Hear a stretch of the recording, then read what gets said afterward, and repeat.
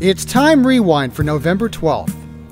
In 1979, President Jimmy Carter orders a halt to oil imports from Iran after Americans are taken hostage at the U.S. Embassy in Tehran. And that we refuse to permit the use of terrorism and the seizure and the holding of hostages to impose political demands. Yuri Andropov assumes leadership of the Soviet Union on this day in 1982, succeeding Leonid Brezhnev, who died 2 days earlier.